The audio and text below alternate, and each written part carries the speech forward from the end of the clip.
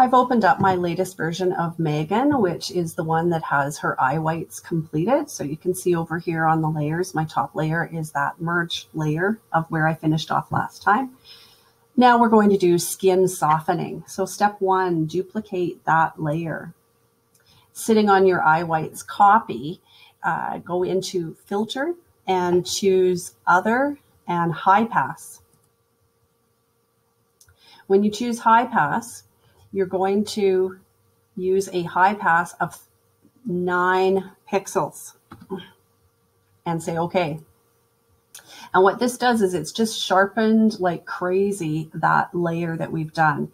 And you can see all the sharpening of her skin texture and the hair, etc. Now we're going to go do some blurring. So go into filter and blur and give it a Gaussian blur.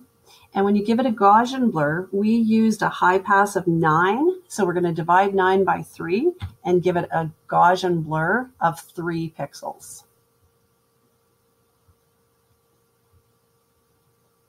From there, we need to invert this layer. Now, I've looked and I can't find where the invert is in the menu system, but the same shortcut that is in Photoshop works here in Photopea. And so Control I for invert. So go ahead and invert it. You can't even really tell that anything has happened to it. Now we're going to change the blend mode. And the blend mode that we want to use is Vivid Light.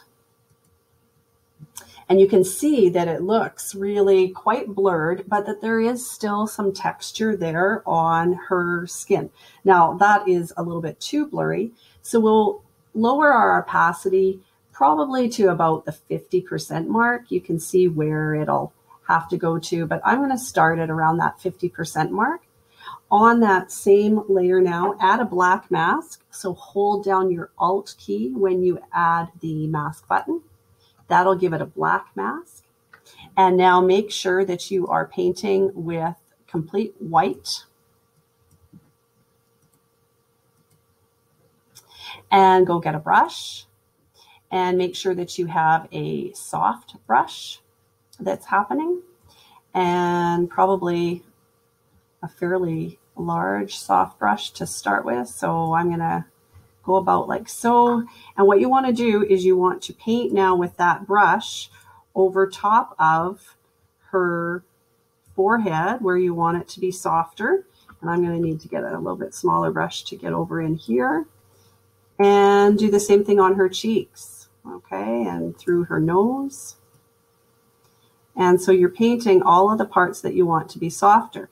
Now, obviously, you don't want to paint on her eyes and you don't want to paint over top of her lips. So you just want to go around on her forehead and on her cheeks. Do come underneath in her chin area as well to soften in through there.